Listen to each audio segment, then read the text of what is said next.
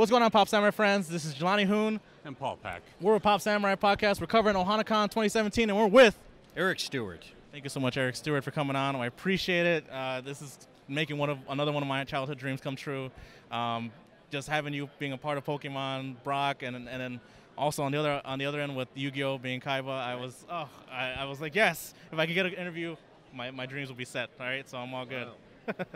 Wow. I just want to say one thing. Yesterday, Friday, you had a concert that you put on. It was wonderful. I want to get that out of the way first, that I love your music. Hopefully I'm going to pick up a CD before I go. You had a long background in music, right? I mean, what is it like jumping between voice work and music and kind of balancing those two passions of like, I love being on this and music? Well, basically, I started as a singer-songwriter. That's what I did long before I was a voice actor. And when I got a job in a recording studio, I thought it was going to be mostly music. But it turned out that they produced radio and TV commercials, voiceovers. So I learned about that business. But then it made a lot of sense for me because it's the same instrument. Singing, voice acting, pitch and inflection are the same thing. So balancing them out has been pretty easy for me because I also keep the two things separate in terms of what you see and what you hear. So most of the fans that are my anime fans for a long time didn't know what I really looked like. And then my rock fans didn't know that I was doing the cartoon stuff. But then when you put them together, it's kind of, it's two different audiences that I try to bring together. What is it like having, now that you've done these voices, Brock and Kaiba, I mean, what is it like being part of like these characters, these roles have like really hit like this kind of pop culture icon status of like, oh, you did Brock or you did Kaiba. I mean, how does that feel like having that happen and blow up so big, Well, every show that you work on, every producer, every director is going to tell you the same thing. This is going to be the biggest thing ever, right? So we hear that a lot as actors. So every time we audition for a show or start working on something, we think, okay, we're going to try to make it the best we can. And if it turns into a success, great. If not, I'll have to go find another gig.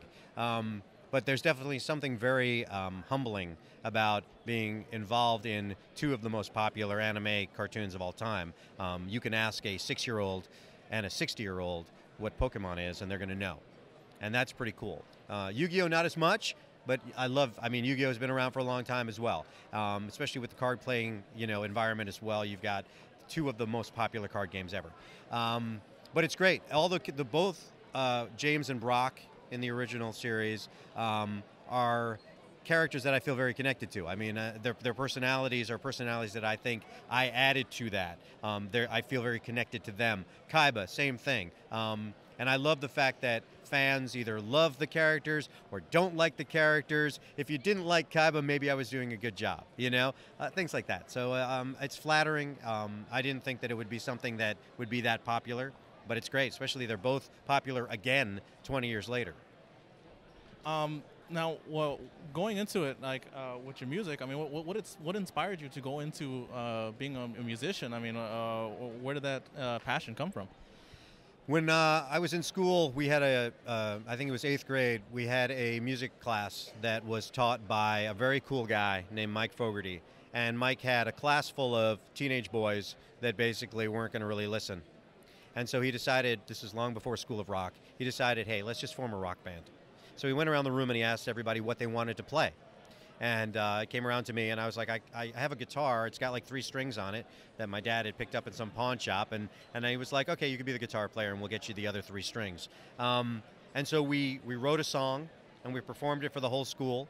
And that is sort of the test to any performer, any live performer, is when you get that chance, either you will crash and burn and never want to get up on stage again, or it will be that energy that says, this is what I love doing. And that's what I got. So from that point on, I knew I wanted to perform. And I was scared to sing. I've only played guitar. I sang a little bit of backgrounds. And our very first gig, I booked us a gig in a bar.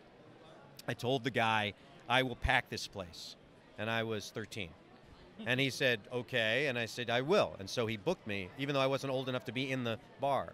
And I filled it with 13 and 14-year-olds. Of course, no one could drink. And they bought hamburgers and french fries, but I did live up to my word. But we were playing our first gig, and my buddy, who was the lead singer, forgot the words to the first song.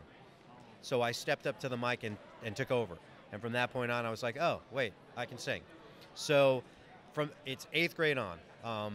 And yeah, I mean, I love being a performer. I love being an entertainer. Live theater, live music to me is magical. You never know what's going to happen. There's things that I like to call beautiful mistakes sometimes. And also being able to figure out how to cover for those experiences where things might go wrong. That's the thrill, getting off a script and then having to come back to it. You see a lot of new performers nowadays didn't pay the dues of playing every club where a light catches on fire in the back of the venue, or the sound man forgets the keys to the equipment room and can't give you any amplification. Things like that have happened to me. So when you play a big show, you're prepared for everything that can go wrong, and you can still put on a good show. Because if the audience sees you sweat, then you're done.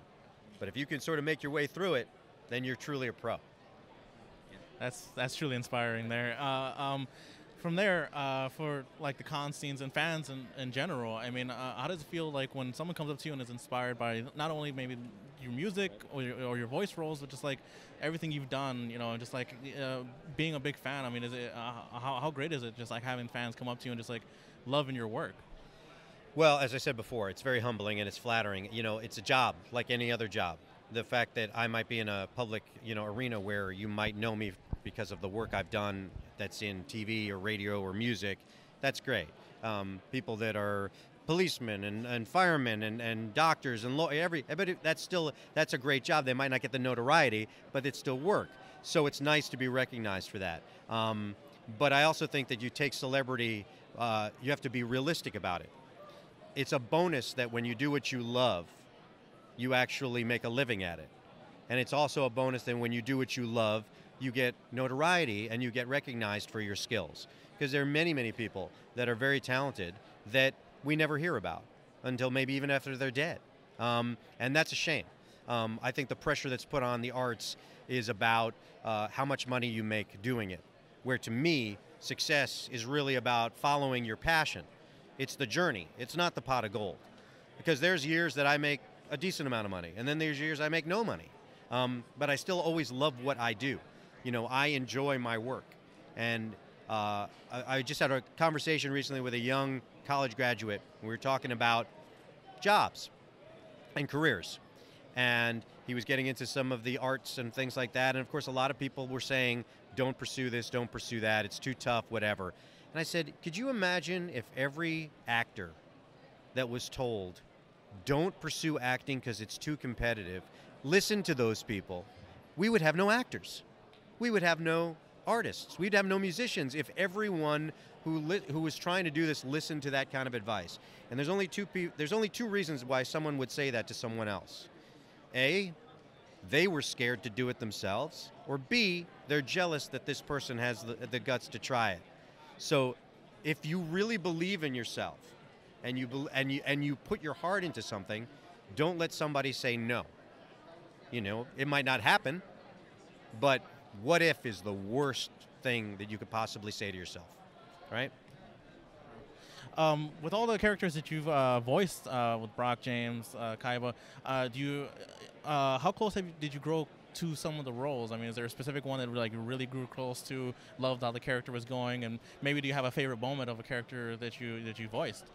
Well, it's kind of like having to pick your favorite kid, right? And I'm an only child, and my mother still hasn't done that yet. With Brock, the comedy of being distracted by shiny objects as a 15-year-old boy, meaning girls, was very funny to me. I mean, that's in high school, yes. I was kind of like that, so it's funny to play a character like that. James reminds me of the Crane brothers, Fraser and Niles, right? I went to private school, and I went to a very funky private school, and we played sports against very obnoxious sort of, prep schools. And those guys sounded like James. So, these are things that I borrowed from, my own experiences. But with Kaiba, the challenge with Kaiba is Kaiba's not really a character voice. He's me being a little tougher, but it's more about his attitude. And there's a fine line between rival and villain. And I always have to work at not making Kaiba someone that you hate. You might not like him all the time, but there's a human side to it. It's like we don't hate the Joker. The Joker is an evil person, right? He's a bad guy. But we also know that there's turmoil behind that, and there's a human side to it. Kaiba's not as devious as the Joker, but Kaiba's job is to be a rival that pushes Yugi to be the best he can be. You can't be the champ if there's not a sparring partner, right? So I have to egg him on enough to drive him crazy enough that he wants to duel me. But I also, when the chips are down, who's the first person that helps him out? When it's really down to that, I won't, I'll sacrifice myself for him. So that dynamic is much more complicated than any of the other characters. That's really great. Paul, you got any questions or anything like that? No, I think he's hit it all. Yeah, that's good. For the fans out there, final question for the fans out there. Anybody who's really looking to get into like music or voice work or even anything that artists, creative and anything like that, you have any final maybe words of advice or anything like that, words of anything like that for the fans out there? Yeah, there's a lost art to being an apprentice. You can learn a lot in the classroom, but what you can't learn is the stuff that you learn in real life. If you can find someone to shadow, if you wanted to be a great carpenter, you'd find the best carpenter in town and offer to clean up the shop, hang up the tools, and do whatever it takes as long as you could learn from them. Because bit by bit, you would learn how to handle every situation that was presented. And down the line, you might have your own carpentry business. So if you can find actors to work with, whether you can shadow them in their studio, if you can help them out with these kinds of productions, if you're a musician, find a band that you can work with, just to get that experience. So many of my friends that are players started off as roadies, just to digest it, because you need to see what the real life is all about. And it's not about, I need to get paid to do this. You don't want to get taken advantage of, but find the best in the business that you can contact and offer up your time to learn from them. There's a respect that comes with that, and I think that's very important. If you want to be an actor, a voice actor, don't limit yourself to saying I'm a voice actor. You're an actor. Now, that means every opportunity to act, you act. Whether you're doing your own show, whether you're doing audiobooks, whatever you're doing. Someone wants to do improv with you, act. Learn how to take direction. Musician, practice, play, listen. Listen to things that you don't necessarily think you're going to like. Expand your horizon with that sort of stuff. You might go, I don't like heavy metal. Oh my goodness, I love heavy metal. Wait a second, what am I doing listening to this jazz stuff? You'll learn from all of that stuff. So have an open mind. But apprenticeship is a big thing. It's not necessarily about getting that first gig to be hired. Get your foot in the door and just learn from the best. Thank you so much for being on the podcast. For the fans out there, where can they go to find your work or maybe follow you on social media? So ericstuart.com. You can keep track of all of our shows and convention appearances. You can find me on Facebook and Twitter. Just look for me, a microphone, and my hat. If it's a picture of me like that, you found the right Eric Stuart. And it's Stuart. As I say, it's like Marty Stewart, not like Rod Stewart. All right, thank you so much for being on the podcast. It was truly inspiring. Folks at home, thank you for joining us. You can find Pop Samurai stuff at PopSamuraiNetwork.com. Follow us on social media, patreon.com/PopSamurai, and at Twitter at PopSamuraiCast. This has been Jelani Hoon. And Paul Pack. With the wonderful Eric Stuart. See you guys later.